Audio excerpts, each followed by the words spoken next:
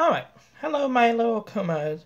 So, today, excuse me, hold on, let me answer my message real quick. Okay, so today, I'm gonna tell you guys a little story that happened to me when I was young and dumb.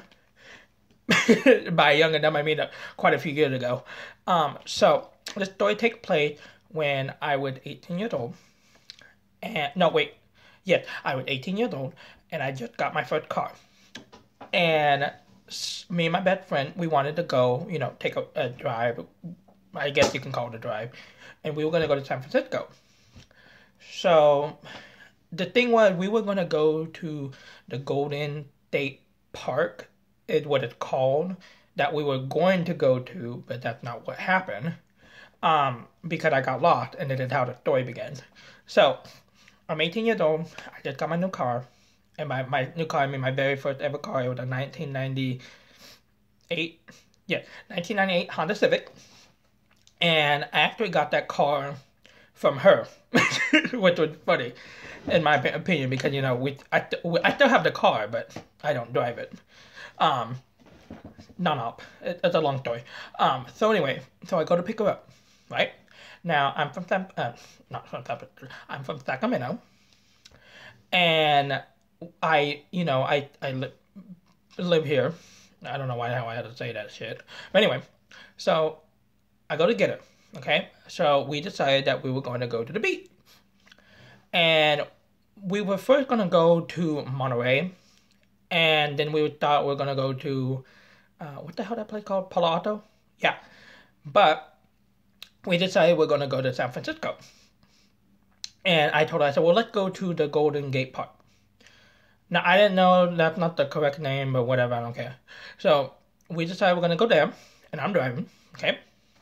So, we're driving a long way, all that shit. Now, where I live, it takes about, well, it kind of depends. Because we call it the back way.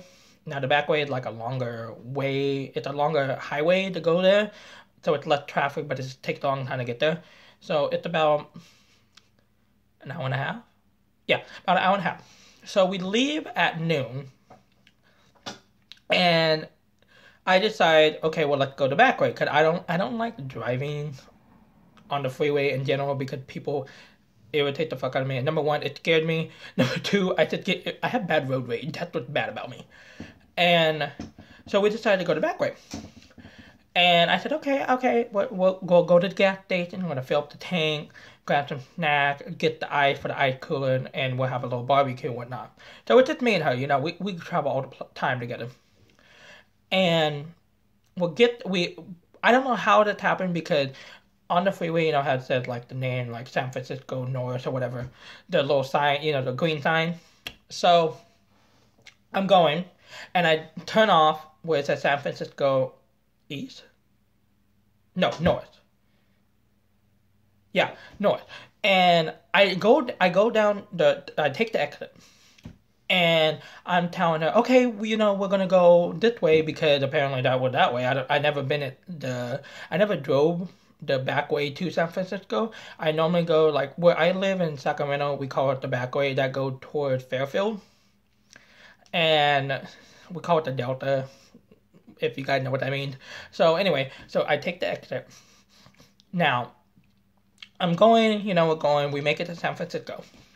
So where we were at, there's like a little like town, and it's covered like in a mountain area. Like there's little like houses like here the mountain, and there's houses in between the mountains. So we go there, we're going through the place, and then I told her, well, I'm going to go to the right because I can literally see, like, the San Francisco, like, the pier area thingy. Like, like you can see it from afar. So I decided to go to the right because the sign says San Francisco. And I'm thinking, okay, well, it'll pop up, one way, the beach area. So we get to the area, and it looks like a beach. And I'm assuming because what I passed by was the Golden Gate Bridge. So I'm thinking it's the Golden Gate, bridge, park thingy, beach, because it was the beach. So we get out of the car, alright, and we unload our stuff, all that crap. And then I told her, I said, well, let's go down this way, and we'll find a place away from people, because I don't know about you guys, but, like, when I go to the beach or I go to like a public place in general, I like to stay away from people. It's kind of weird, but I just always been like that. So I tell her, okay, we're gonna go that way. And there's this little rock, like this big old boulder thing. And I said, well, let's go here.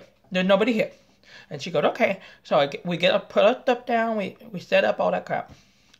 And I noticed something very odd about the beach is that the people that we saw weren't there no more. And I was like, well, did everybody going home or something? It's only like 3:30. No. Yeah, about 3:30. Because after the beach, we're gonna go hang out with our friend that lives in San Francisco. And I'm like, okay, well, I'll hit up Davy. And that's not really her name, but we're just gonna call that.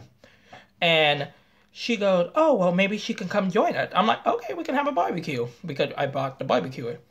And so she gets here, right? So it took about maybe 45 minutes to get to us. And she goes, Matt, do you realize where you are? And I'm like, at a beach? Duh. You don't think anything of it, right? And so she goes, no, Matt, this ain't a daytime thing. And I'm like, oh, girl, quit. She's like a mom. I'm a mom when it comes to clubbing and stuff, but she's like a mom, like a real mom. And she goes, no, it's a nude beach. And I'm like, please, there's old people and kids around there. You can't be lying. And I'm like, thinking to myself, what a liar, right? And then all of a sudden, 3 grown buff men just walk by with the jewels down. I'm just like, oh. You know know what to say there other than just look. And I was just like, Dobby, look, there are people there naked. And she goes, I know, I told you that. And I was like, well, first I didn't believe it. So what do? We should mind our own business. We should, we have our barbecue. I drove all the way here for nothing. And then, we're trying to ignore the fact that there was a lot of people naked. And I'm just like, oh my God. Like nowadays, you think about it, it's funny. But back then, you just try to ignore it. So anyway, then the group of people, now I don't know if they were having sex or not, because those people were they were doing something. And then this guy comes, he jogging, right? So, I understand you trying to advertise, but come on, man. So he jogging, and then he stopped dead in the track, looked at it, fully clothed, right? Okay, number 1, I'm too insecure for this bullshit. Number 2, I'm fat. Number 3, I'm short. And last but not least, I said there is no way in hell I want to get naked at this place, because number 1, I was young and dumb and insecure.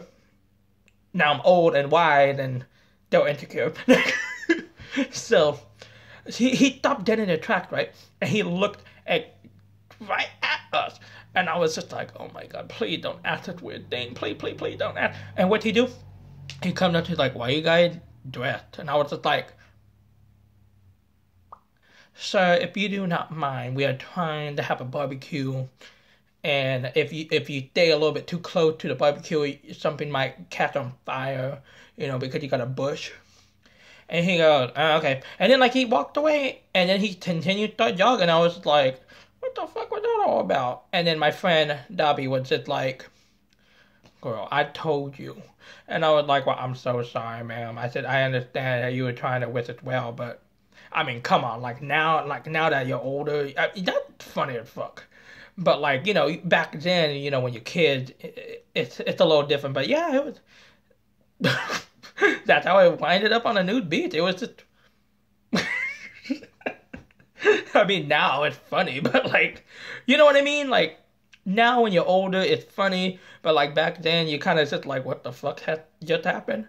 But yeah, that's how I winded up on a nude beach. So, hope you guys enjoyed the story time.